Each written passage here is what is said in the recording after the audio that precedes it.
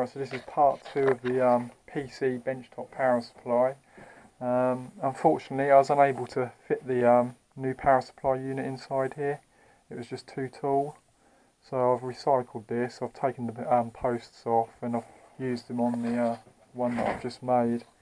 And this is how I done it. Quite a simple way of doing it really. Probably the easiest way anyway. And I just used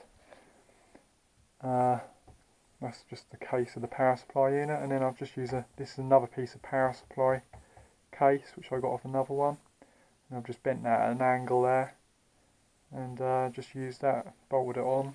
It seems to be working okay.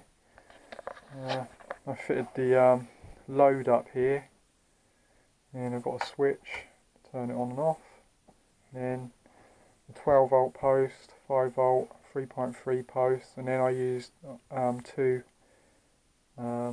negative ground posts, and I didn't use all the wires because there's just not enough room, so I used 4 wires on each of the black, 6 on the 3, 6 on the 5 and 6 on the 12. I cut I think about 2 wires out of each rail, so there should still be enough wire there to hopefully be able to get up to about 18 amps, I should think. Yeah, so underneath it's just like that. It took actually it took longer to wire it up and get the cables to the exact right length than it took to do anything else really. I think I spent about 2 hours just trying to get these cables right underneath. I know it didn't need to be right, but I just wanted to make it as tidy as possible. But yep, that's that anyway. Just turn it on.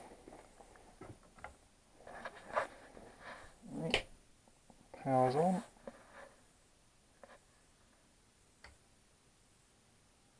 There you go, it's turned on. I put the dummy load on the 5 volt rail. I'm not sure if that's going to be enough load on it really. I think I may need to load it a bit more. But anyway, we're getting 12.34 out of it with the load on there. If I take the load off, it does go down 12.27.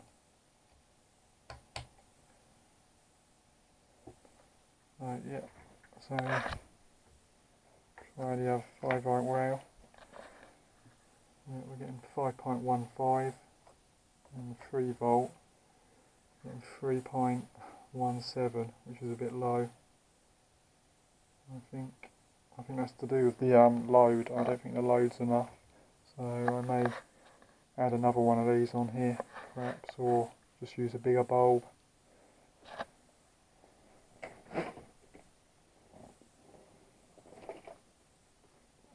I may use one of these I